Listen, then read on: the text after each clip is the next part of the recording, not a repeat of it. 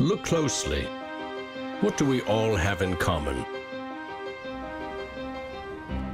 No matter what corner of the world you live in, you need food, water, shelter, and money. Half of every transaction involves money in exchange for goods or services, stocks, a loaf of bread, illegal drugs. You gotta pay for it. We spend much of our lives chasing money to make a living and accomplish our dreams. But it's also an instrument of destruction. Some might say evil, driving criminals to lie, steal, and even murder. The existing banking system extracts enormous value from society, and it is parasitic in nature. Money is a catalyst for the worst and the best of human endeavor. Before civilization, we created currency, fuel for wars, the path to power, champion and enemy of innovation. Money is so integral to our society and our global economy that its true nature remains a mystery to most. This is the story of money, perhaps the end of money as we know it.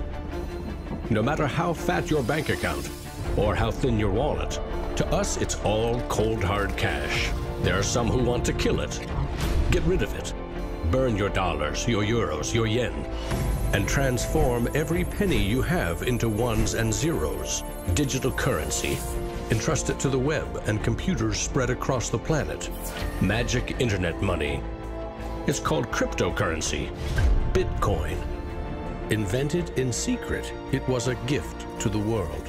It's not just a currency, but it's actually programmable money. A potential curse on bankers. And there's nothing that the big banks or politicians can do to stop it. Breaking every government's grip on money supply.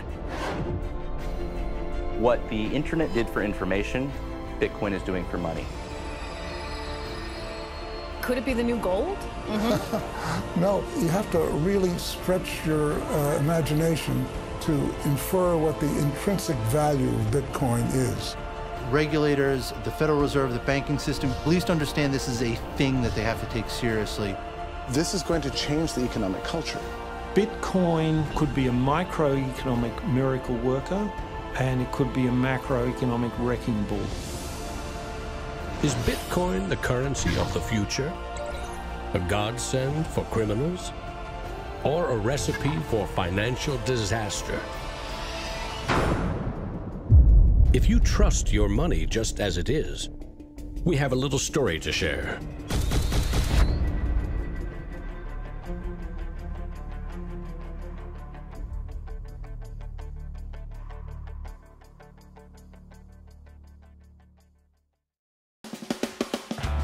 Once upon a time, there was a big party with everyone standing around the punch bowl, drunk. Politicians credited the strong economy to their wise decisions. Businesses jumped into new profitable markets, ignoring risk. In fact, the experts said there was no risk. Then, troubling market data from minor countries spooked the markets. Rumors spread. More bad news rattled housing prices at the heart of the financial world. A major bank went insolvent. Investors and businesses made a run on the other banks, demanding their cash deposits. The largest financial institutions in the center of the modern world were frozen. Assets were seized. Banks foreclosed. A credit crunch threatened the entire world economy. And then, finally, the government stepped in. The largest bank bailout ever. Swift action by the head of state had saved the day. Remember that? No, you don't. It happened 2,000 years ago.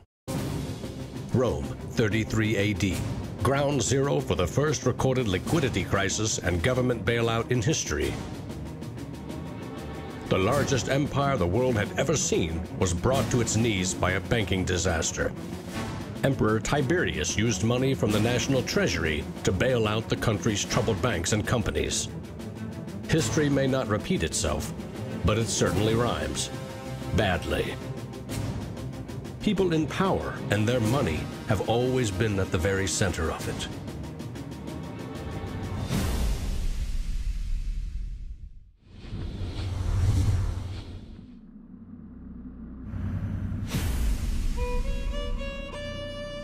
The story of money is as old as civilization itself.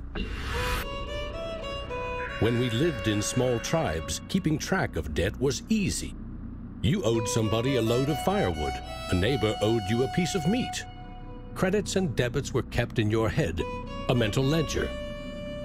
Currency is a language that allows us to express transactional value between people.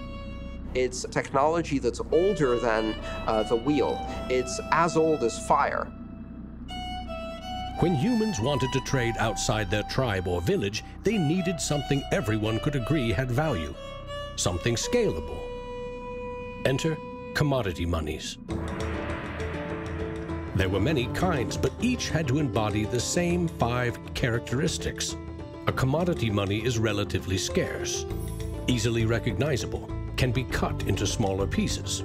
You can substitute one piece for another of equal value, and you can carry it around without too much trouble. In ancient Rome, it was salt. The Aztecs used cacao beans. It was whale teeth on Fiji, yak dung in Tibet, shells in Africa and China. Grains, metal, ivory, rare stones, leather, fish. If it had the 5 characteristics of commodity money, someone probably used it as currency. And then you ask, what value do these currencies have? If you go into a primary school, you'll see children exchanging rubber bands and Tamagotchi and Pokemon cards and baseball cards and sweets and candy and any other form of currency. People invent currency when they have no other currency. And now they're going to invent digital currencies. But commodities that aren't durable are a lousy store of value. A bad cacao crop or a huge new salt discovery can throw your currency and economy into turmoil. A more stable system was needed. About 2,500 years ago, the first metal coins were minted in China and in what is now Turkey. These coins shared the same 5 characteristics with commodity money, but were also very durable. In some cases, coins are the only thing left of entire civilizations. Money does not originate with governments. Money arises naturally as markets begin to develop and as people with a division of labor realize that if I have eggs and you have a cow, we may need some medium of exchange in order for you to buy my eggs or for me to buy your cow. Coins were an objective and universal unit of account, and they allowed people to buy and sell goods over vast regions. The market economy was born. Coins worked, but only if people trusted that the king or emperor who issued them wasn't cheating on the metal content. Using coins also meant that an authority now controlled the supply of your currency. Money and political power were inextricably linked, centralized. Minting coins in a steady and predictable manner allowed economic growth and stability. The Wushu coin in China retained its value for 500 years. In Constantinople, the solidus lasted for 700 years. But in those times, the coins didn't have this sort of milled edge. They were flat, and what used to happen was, as coins were passing from people to people, people would cut little bits off. And in fact, some of the taxation that the kings would do would actually be take 1/8 of the coin off. Taxes built castles and financed military campaigns, expensive hobbies. Soon, royal mints were substituting cheaper metals for silver and gold. This is called debasement, and Europe's kings made a habit of it. The currency of France was debased every 20 months for 200 years.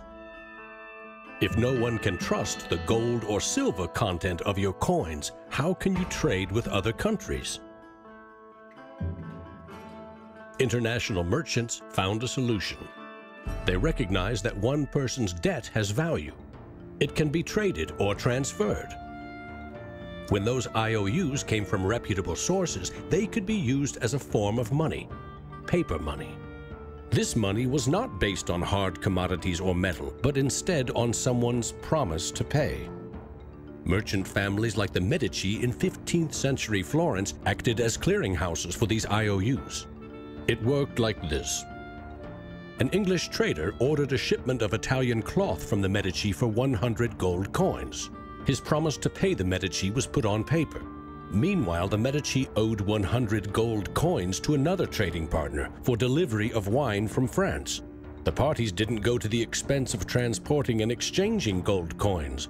Instead, the paper was transferred. Everyone agreed that the paper had value, 100 gold coins, but only because everyone trusted the Medici as solvent middlemen. They had created a paper money machine. Within a few generations, they rose from low crime to high finance. Their great wealth helped fuel the Italian Renaissance and elevated the family to levels of enormous political power. The power to marry into royal families and get elected as popes.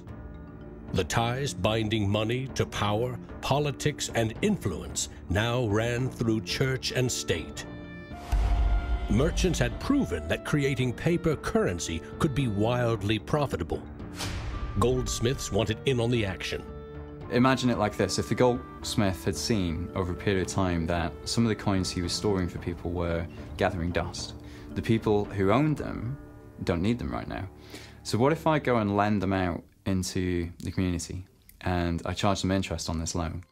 So he starts out lending some of these gold coins, and then later he realizes actually people don't even want the gold coins, they just want the piece of paper that says the gold coins are in the bank and with the goldsmith.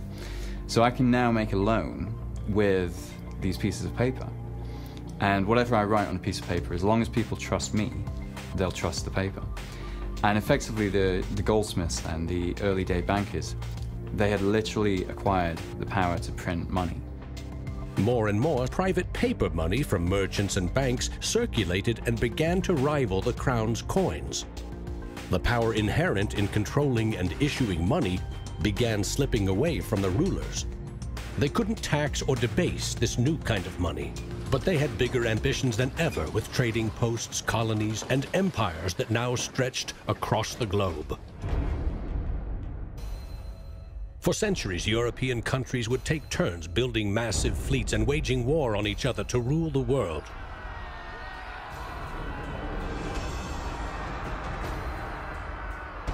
Government wanted to take the people's money in order to finance its wars. That's essentially the history of money. Money and warfare go together. War is expensive. 1 year's income taxes simply aren't enough. Kings and queens had to borrow money against future taxes. They needed a groundbreaking financial innovation: government bonds. The loans came from rich merchant families and goldsmiths, who by now had become powerful financiers and bankers. Sovereign debt and deficit spending had been born.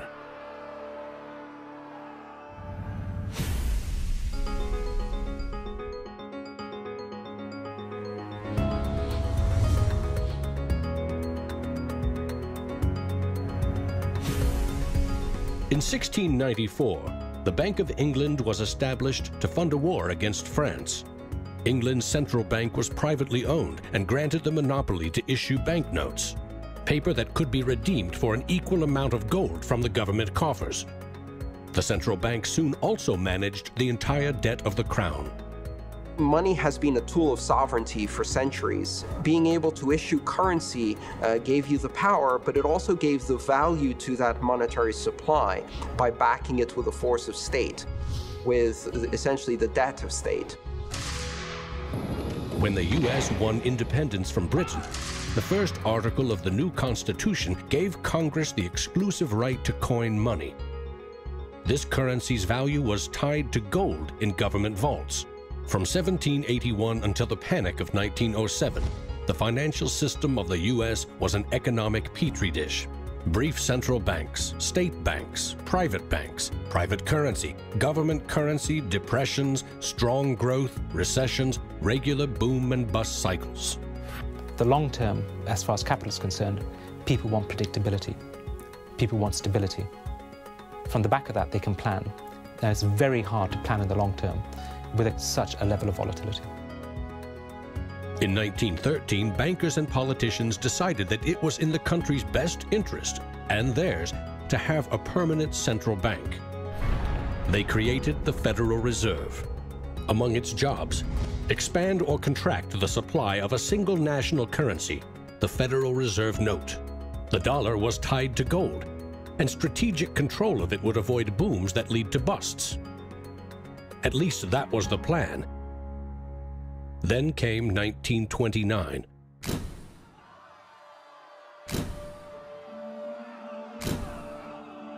The Great Depression would have a profound effect on monetary policy worldwide. I shall ask the Congress for the one remaining instrument to meet the crisis: broad executive power. Soon, the Fed had printed nearly all the money it legally could to pump life back into the economy. It needed gold to fire up the mint. So in 1933, President Roosevelt issued a controversial executive order, forcing all U.S. citizens to sell their gold to the Federal Reserve at a fixed price, or go to prison. The Fed offered far more cash to foreign governments for their gold. Many jumped at the offer. Gold flowed in, and dollars spread across the globe.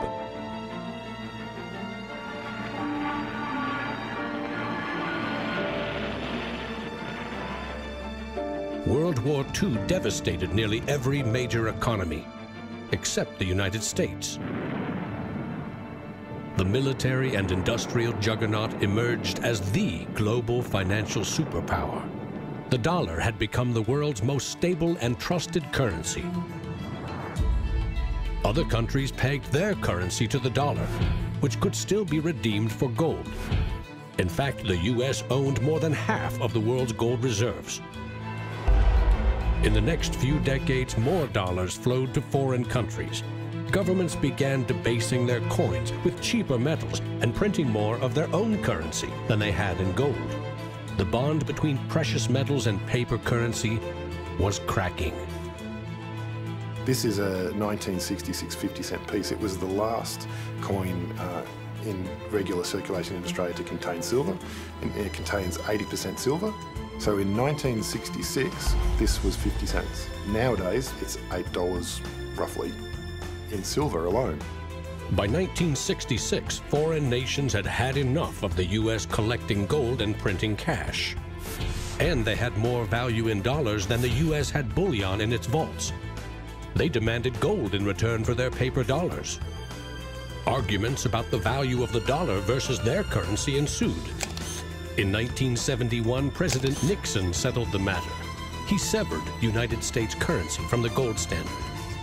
I have directed Secretary Connally to suspend temporarily the convertibility of the dollar into gold or other reserve assets, except in amounts and conditions determined to be in the interest of monetary stability and in the best interest of the United States. Never again could anyone legally demand U.S. government gold in exchange for paper dollars. For better or worse, the dollar was now backed solely by the full faith and credit of the United States government. The wealthiest nation the world had ever known would bet its future on a single word: trust. People have this mythology of money that is based on very little fact. And one of the nice things about Bitcoin is that it forces people to start to ask questions about the fundamentals of money. Bitcoin is an attempt to adopt the advanced computerized system that we have, the internet, to resurrecting what money used to be all about.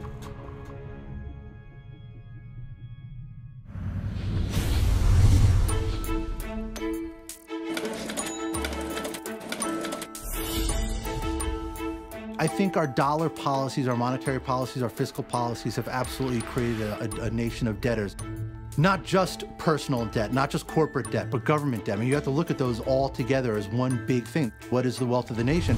Well, the wealth of the nation is a gigantic hole of money that we owe to the rest of the world that is never going to be paid back. Today, the United States pays more than $400 billion in interest to its creditors every year.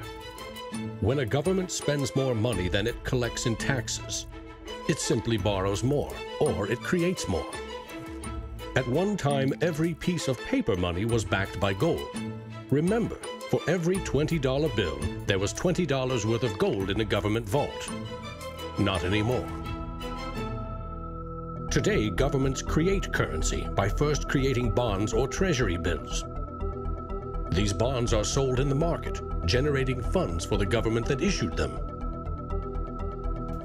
Large banks buy U.S. bonds to flip them, selling them to the Federal Reserve at a profit. This is the magic money machine. You see, the Fed is America's central bank, but it doesn't have any money. No cash on its balance sheets. When a bank buys a bond and takes it to the Federal Reserve, the Fed simply says, "Thank you, Mr. Banker. Here's the principal and some profit." New money isn't exchanged. It simply appears on the bank's accounts. Magic. For 100 years and counting, the precise mechanisms of these bond purchases have remained a secret. Here's where it gets really interesting. The Federal Reserve is not a government agency. It's a private entity, and its shareholders are banks which earn a dividend. As much as $80 billion per year total are paid out to some of the very same banks that sell the government debt to the Fed. Which banks? Don't even bother asking. That's also a secret. In other words, the magic money machine answers to no one. The Fed also sets the bar for how much interest you pay for a car, home, or business loan. The Federal Reserve has been given the impossible task of trying to run the credit and monetary system as though we are the Soviet Union. It's the central planner for the key aspect of capitalism, which is how money and credit is allocated. The Federal Reserve, on balance, does not help the economy. On balance, it hurts the economy. And it's bound to make mistakes, even with the best of intentions. The Fed is also supposed to boost employment with low interest rates, encouraging people and businesses to buy more goods and services. Governments getting involved in money is a good thing, and it's also a bad thing. It's a good thing because money is the arteries of the economy, the blood supply of the economy. Markets are subject to bouts of euphoria and despair, and it makes sense for governments to back currency and manipulate it. Moving the money supply up and down is the most powerful way to sedate that boom and bust cycle. Manipulating the supply of money has short-term and long-term consequences.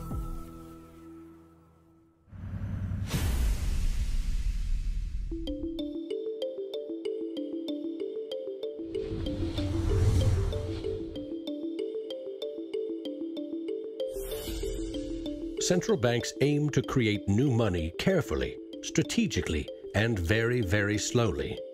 Releasing more money into the economy causes prices to rise, ideally by 2% every year. That's supposed to foster economic growth. But 2% inflation means the buying power of one cash dollar in your pocket today will be 98 cents next year, and less nearly every year to come.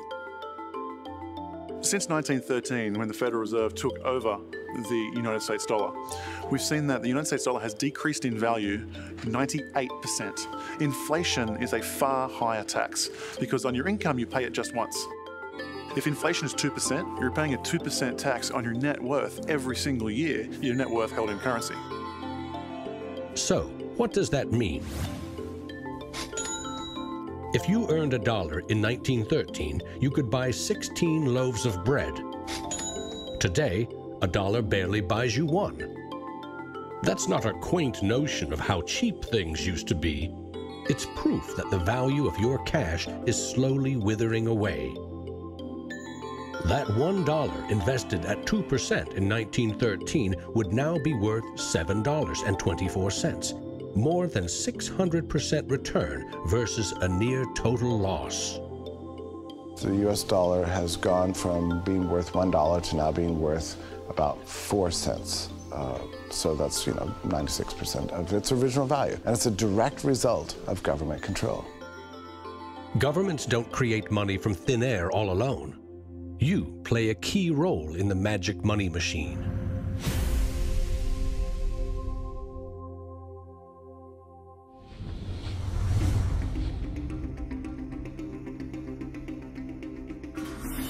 It's not really the central banks that are the problem. I mean, they're part of the problem, but the real problem is that we've given the power to create money to the same banks that caused the financial crisis. We put our paychecks and savings into a bank account and draw from it as we need it. The banks are custodians of our money. Right? Wrong. It is now the property of the bank on their balance sheets. They can do just about anything they want with it. For example, create new money. Here's how. Your bank account shows $100, but the bank only holds $3 and loans $97 to Bob to buy something. In the bank's computers, you still have $100 in your account, but Bob now has $97 of new virtual money in his account. Just digits on a computer screen. There's no cash, no gold, or anything else backing up the new numbers in Bob's account. Just his promise to pay it back. This is new money created as debt. When those $97 are spent, say in a shop, the shop owner deposits into another bank, and it is lent out again and again and again. And each of these people have numbers in their accounts showing that they own this money.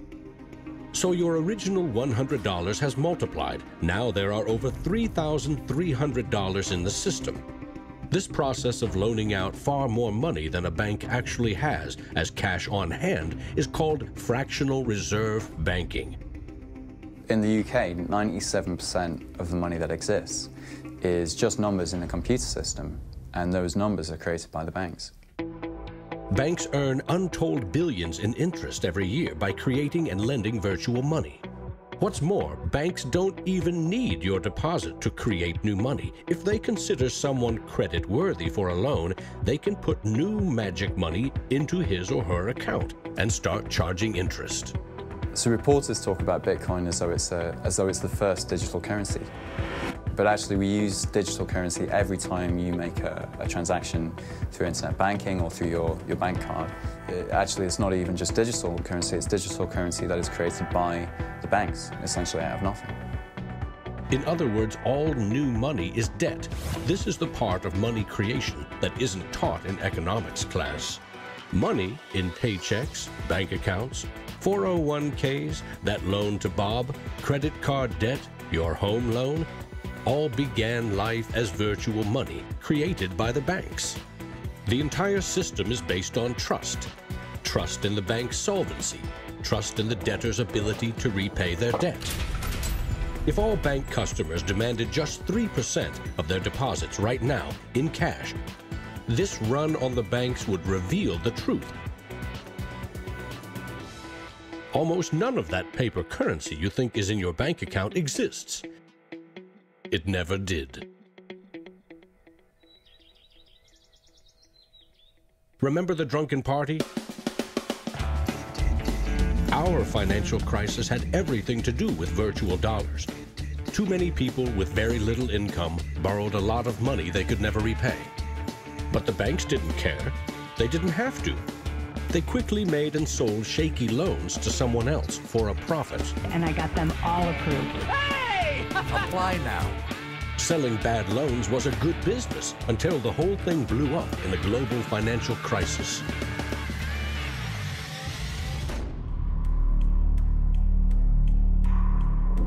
The magic money machine destroyed 30 million real jobs.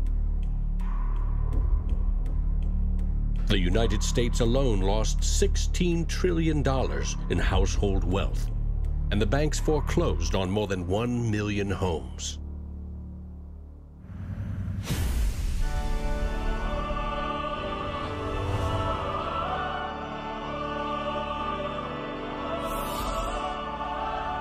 Selling subprime loans and betting they will fail may not be sacred, but it is lucrative.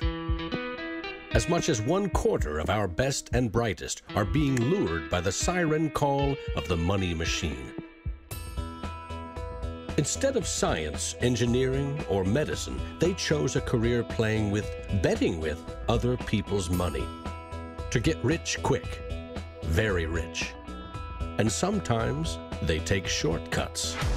Getting by on a nickel and a dime. Money has a funny way of bringing us down. They say it makes the world go round and around. My ancestors in Greece talked about the corrupting influence of power. And nothing has changed in these 3,000 years. When you give control over massive amounts of money to a few individuals, they will take advantage of that control.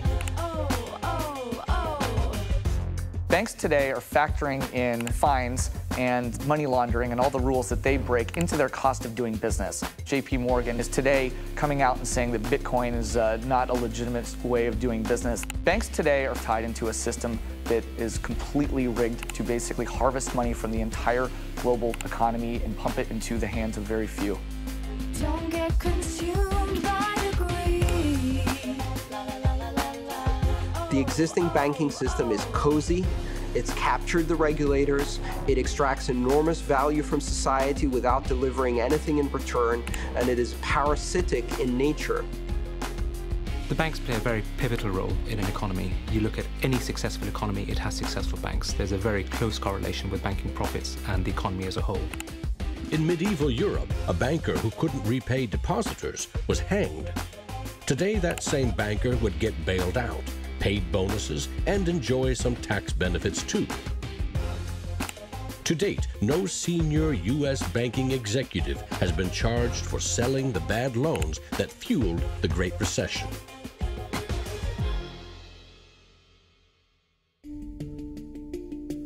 In December 2014, just 6 years after the last banking crisis brought the world to its knees, a congressman snuck a last-minute provision written by Citigroup into a crucial funding bill. The provision allows the largest U.S. banks to once again make risky derivatives bets with bank deposits. But no need to worry. If the banks implode again, lost deposits must be paid back by U.S. taxpayers.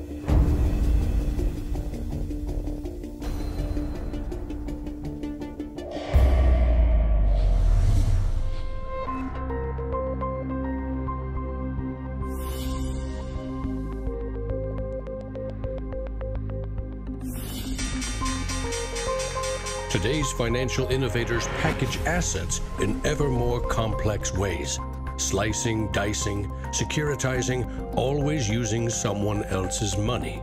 They sell debt, transfer risks, leverage bets. That's what they call innovation. When you're talking about financial innovation, Bitcoin certainly is a very good example of innovation. But there's also been other innovations that people a bit closer to the world of finance would cite as good examples. An example of that would be the original swaps market. From there moving on to the credit default swap. It is an excellent example of financial innovation, but also if it's used incorrectly, it can create a lot of problems, as we've just seen.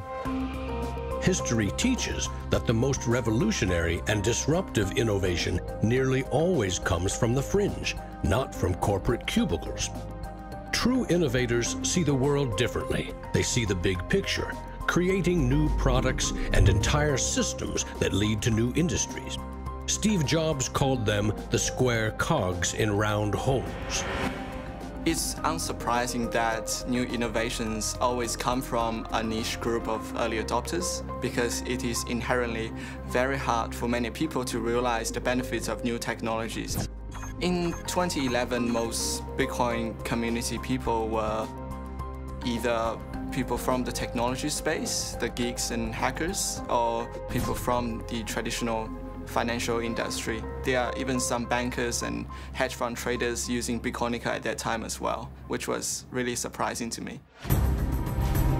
A radical new idea is often met with skepticism, ridicule, even hostility from those who stand to lose the most from its success. Case in point, the automobile. In the late 19th century, Carl Benz and others built the first cars, contraptions that could threaten the stagecoach and railroad industries. These self-propelled vehicles, or road trains, would certainly scare horses, injure people, and damage roads. Cars, the railroad barons said, were just too dangerous. And to protect us, they used their power to pass a law in 1865. It required every automobile in England to observe a 4-mile-per-hour speed limit and to be operated by a crew of 3, a driver, an engineer, and a flagman. This heroic flagman walked in front of the car to warn fellow citizens of the coming danger. The railroad tycoons, the lawmakers, the self-appointed gatekeepers used regulation to stifle innovation. But they didn't invent the flagman. He's been around for a long time. For centuries, very few could read. Books were copied by hand. The people in control, political and religious leaders, wanted to keep it that way, and they greeted Johann Gutenberg's printing press with licensing laws, publishing bans, taxes. In some parts of the world, printing was a crime punishable by death. After all, they were just protecting us from dangerous ideas. Before the printing press, there were an estimated 30,000 books in all of Europe. 50 years later, there were 10 million. As Gutenberg's invention flourished, the Dark Ages withered. Progress couldn't be stopped. But the flagman never stops trying. His masters set him loose on each of these innovations because they threatened someone's profits, someone's control. But remember, this is a story about money. What if a technological innovation allowed anyone in the world to be their own bank? To create a currency free from taxes and banking fees?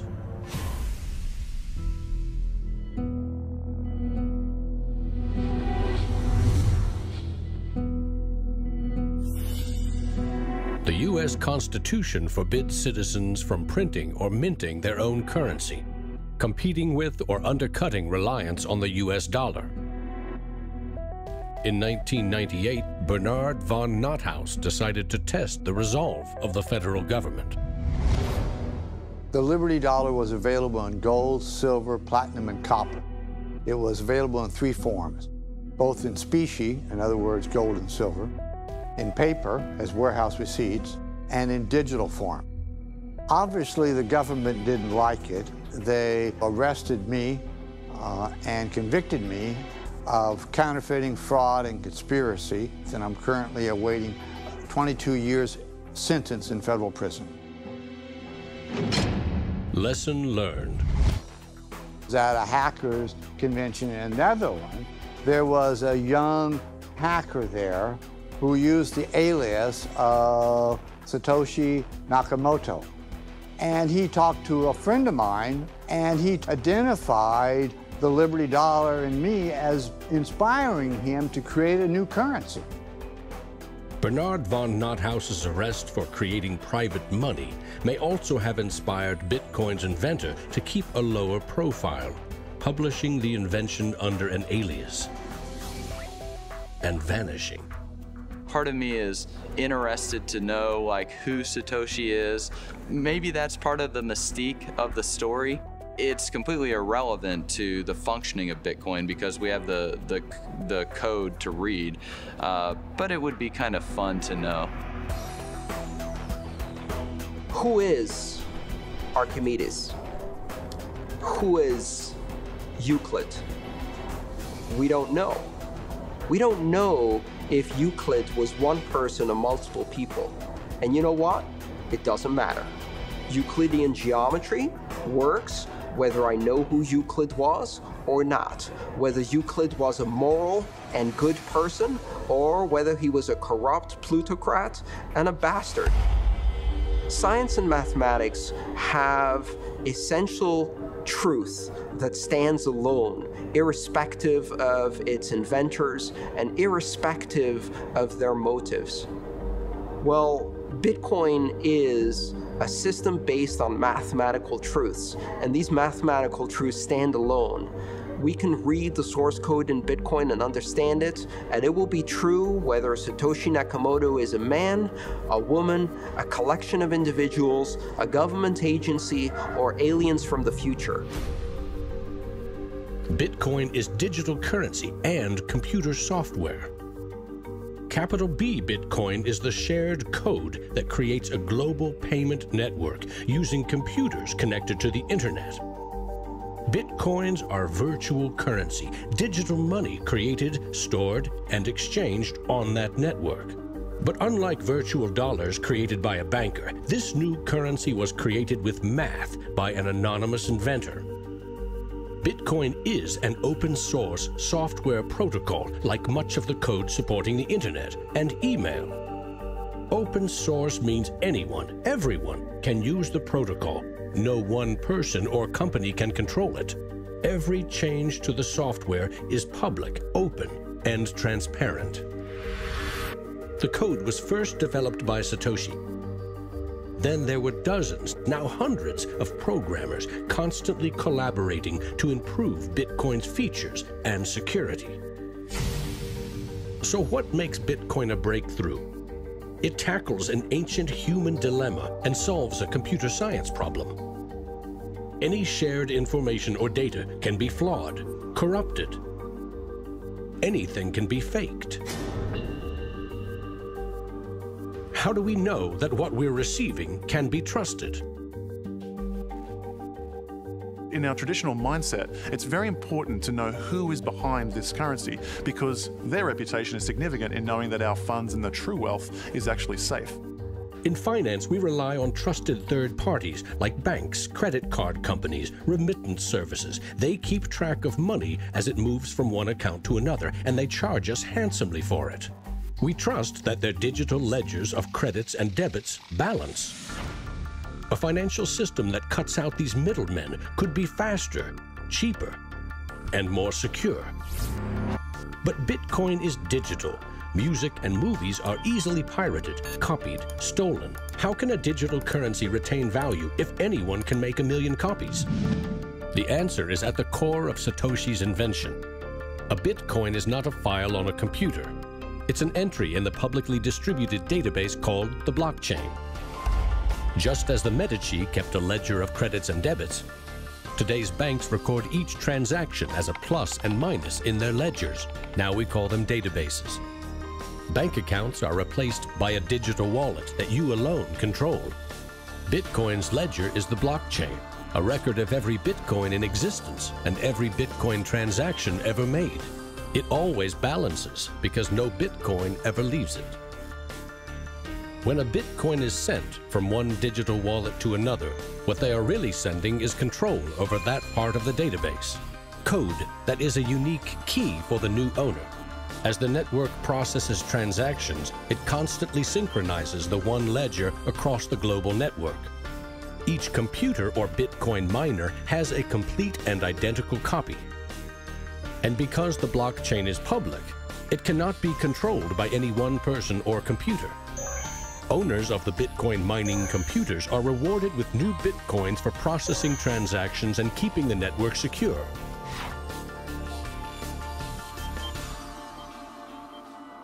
In other words, the Bitcoin network replaces banks and bankers. Today, the combined computing power of this global network is greater than the 500 biggest supercomputers combined, times 10,000. And because every transaction is verified and recorded by the network, a Bitcoin cannot be forged. Digital currency cannot be debased with cheap metals or printed by the billion at will. Too much currency can unleash a monster, skyrocketing prices, trillion-dollar bills that can't buy a loaf of bread. There's a big movement in the U.S. demanding that the Fed be audited so we can find out what they're doing. Nobody really knows how many dollars are in existence, for example. Ben Bernanke created several trillions of dollars over the last several years, but nobody really knows where they landed. At any time, for any reason, the central banks can print as much money as they want. They call it fancy things like quantitative easing. And when they do that, it makes the dollars or euros or yen that you and I have worth less. So if the world starts using Bitcoin as their currency, It can't be controlled by central bankers or politicians. Remember, central banks create money to boost the economy and try to pull it back out before inflation heats up. But no one knows how much magic money global banks are creating to boost their profits with questionable loans.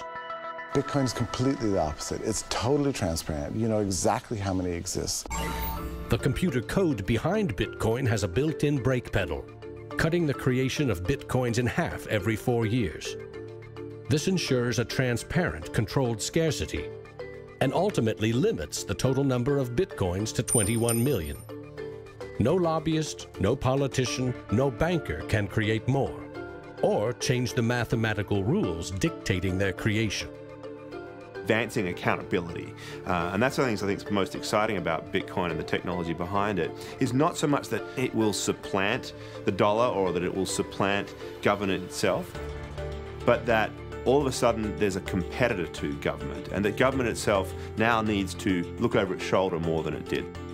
This new digital currency can be purchased online with a credit card or in person with cash. And it has the 5 key characteristics of money. But is it a store of value? Is it stable, or will it diminish over time, like a commodity rendered useless or a crop that fails? The ultimate power of a cryptocurrency is unleashed by mainstream adoption and an ever-growing volume of transactions. With Bitcoin, the currency has been created much more slowly than other currencies. And the effect of that has been to turn it into what is essentially a speculative asset. If you ask a lot of Bitcoin enthusiasts whether they're spending the currency, they're not. They're sitting on it and waiting for the price to go up. It isn't a currency if you don't use it to pay people. The point is, the average person is quite happy to walk into a bar and hand over, a $5 note in order to get a drink. So you've got to realize that most people are happy with the money system they have. If most people are happy with cash, they're in love with plastic. In the US, 2/3 of in-person sales are done with debit or credit cards. That plastic is a 60-year-old technology, created by a middleman, never designed for the internet. Each transaction requires personal data, like your name and address. Credit card databases are regularly hacked, with fraudulent purchases charged to your account. Criminals buy and sell stolen credit cards by the thousands in dark corners of the internet. In some parts of London, 1/3 of all online credit card transactions are fraudulent. Card issuers don't hold you responsible for fraud, but protection comes with a price. 2 to 4% in fees. That's $50 billion a year.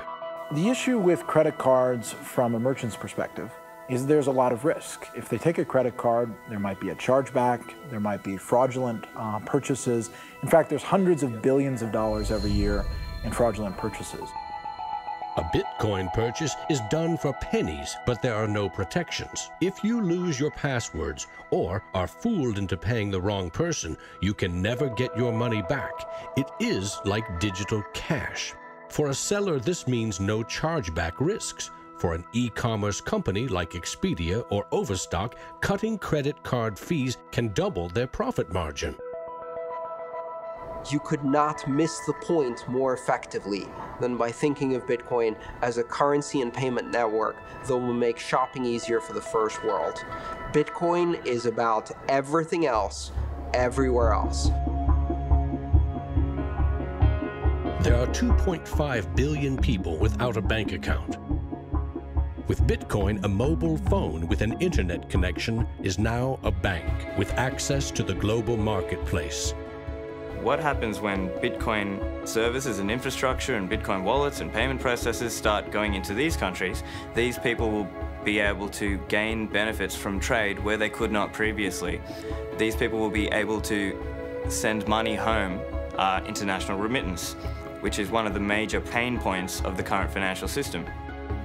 Yeah, if I send $100, with banks it's going to cost me 20%, Western Union is going to cost 10%, other options that are competing with Western Union is still going to be about 5%. And if you are sending to really remote areas, it's going to be anywhere between 15 and 30%.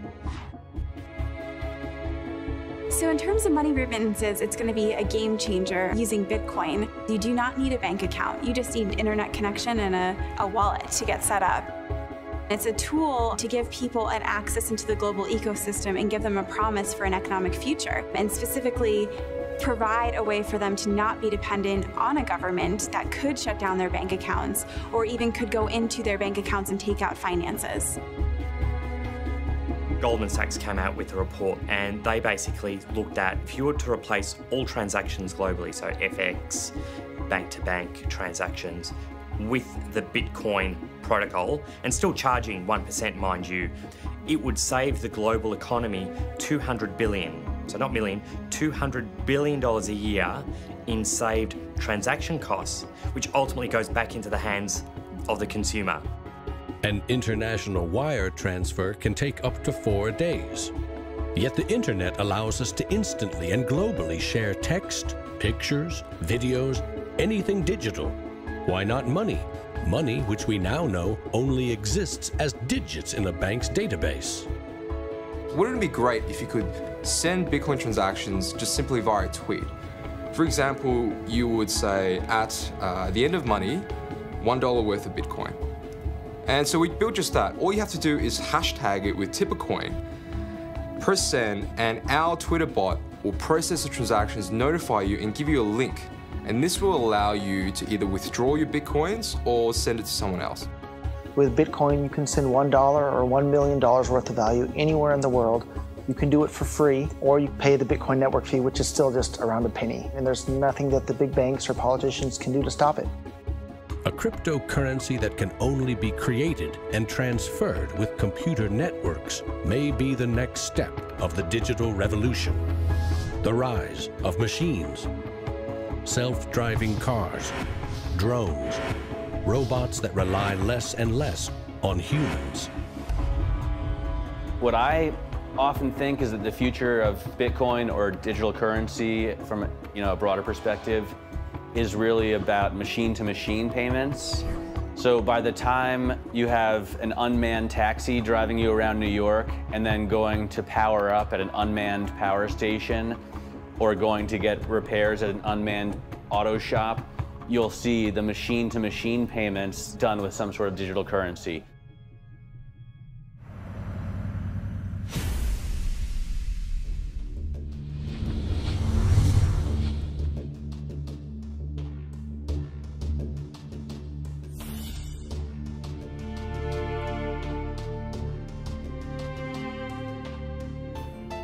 We actually built this world that we live in over the last 200 or 300 years. We've made some mistakes. We've learnt to make things better.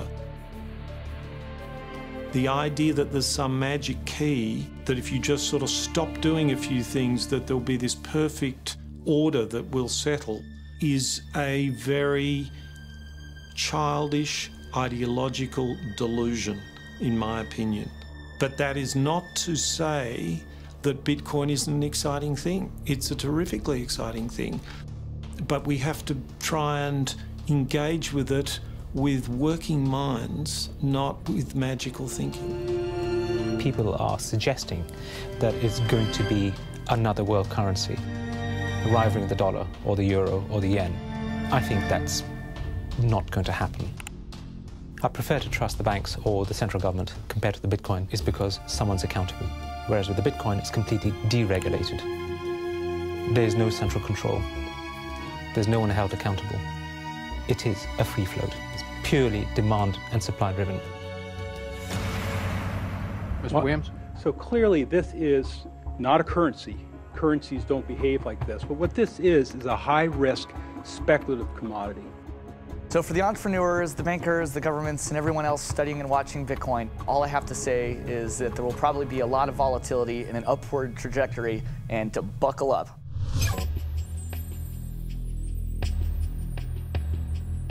Criminals, scam artists, bad actors are drawn to any kind of money like a moth to a flame. Silk Road was a marketplace that was online. It existed in the underground web. Now, this marketplace allowed people to sell things that were illegal to governments. Fake IDs, pirated music, Bibles in North Korea. Are cryptocurrencies inherently bad, or just the newest tool to acquire the forbidden? Porn is illegal in Iran. Well, there's a few percentage points of sales on Silk Road was to sell porn to Iranians. Now, a much broader one that gets a lot of press with regards to Silk Road is drugs. I've been doing research over the past couple of years into the online drug marketplaces in the darknet using Tor and Bitcoin as technologies to enable illicit drug transactions. We did a global survey of drug users, and we had over 20,000 people respond to that. And the majority of those people were buying traditionally illicit drugs, ecstasy, cannabis. The FBI brought down Silk Road. It certainly hasn't stopped the trading of illicit drugs online. A lot of people want to criticize Bitcoin for being used for illegal things or illicit things, but if you look at it, the most popular currency in the entire world for doing bad things is the US dollar. If you think of Bitcoin as a platform instead of a currency, then you really begin to see the potential it has. The ledger, which cannot be forged, it cannot be changed, and is universally accepted, is genius. There will be Bitcoin technology forever, and it'll have applications for years to come. Creating a secure global payment system may just be the beginning. Patents, contracts, land titles, proof of ownership can be baked into Bitcoin, securely held in the public ledger. I read up more about Bitcoin, I played with the source code, I built some things that I realized this is actually a very, very powerful protocol. It's not just a currency, but it's actually programmable money. The digital age has fundamentally changed the world. We have embraced digitized music, film, medical records, communications, the internet. The free exchange of information and currency can fuel revolutions, help in a disaster. But our money is shackled to the 20th century, manipulated by governments and banks. The champions of Bitcoin ask us to imagine payments without a middleman, investments without a broker, loans without a bank, insurance without an underwriter, charity without a trustee, escrow without an agent, betting without a bookie, record keeping without an accountant, global, secure, nearly instant, and free. Is it fantasy or the future of money and commerce?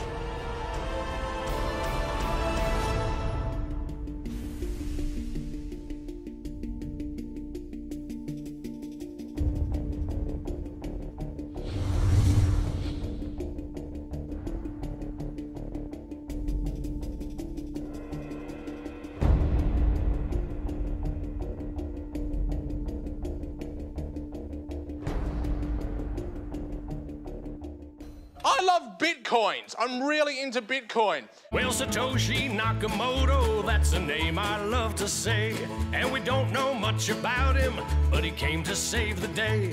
If you don't know what a Bitcoin is, right, usually the way people describe it is digital cash. It's money for the internet. Oh, Bitcoin, as you're going into the old blockchain. Oh, Bitcoin, I know you're going to rain, gonna rain. People are like, oh, I love my bank. I'm like, really? You ask a banker, you know what's 2 + 2? He's like, well, I can tell you, but there's a fee. Down the road it will be told about the death of old Mt. Gox, about traders trading altar coins and miners mining blocks. Now, Bitcoin is a new technology. I like to say it's banking light. All of the convenience, none of the evil. Bitcoin, as you're going into the old blockchain. Oh, Bitcoin, I know you're going to rain, till everybody knows, You know, when I go online and I buy, like, I don't know, a pair of socks, if I pay with a credit card, I'm just buying socks, right? If I buy those socks with Bitcoin, it's a revolution. I am sticking it to the man.